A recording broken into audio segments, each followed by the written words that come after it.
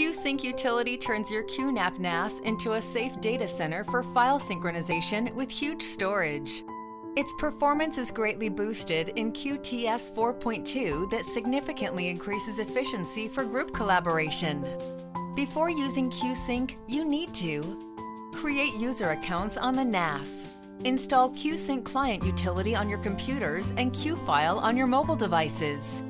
Log into the NAS serving as a Qsync server from your computers or mobile devices.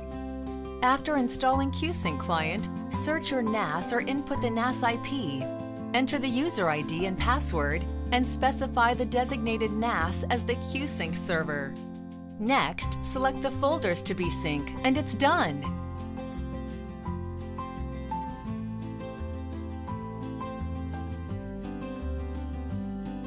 Now, let's start using Qsync. Double-click on the Qsync client shortcut to open the Qsync local folder. Now, just copy or move your files to the local Qsync folder on your computer. The files will be copied to all your other devices connected to the NAS. From now on, you don't need to copy files back and forth between your PC and external devices, or worry about the size of the files.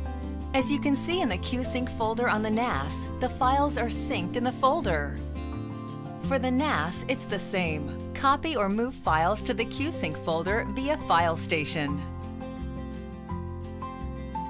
You can browse and edit your files offline.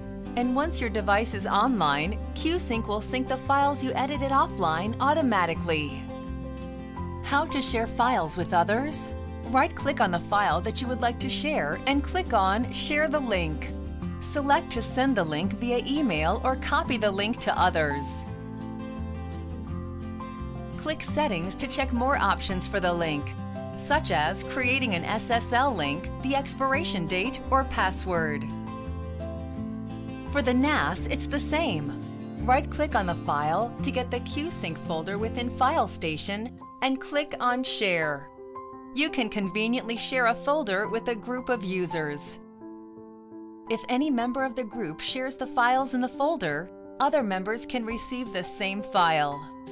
Just right-click on the folder and choose Share this folder as a team folder.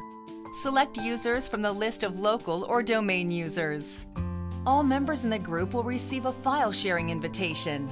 Once accepted, the group members can start to access this shared folder.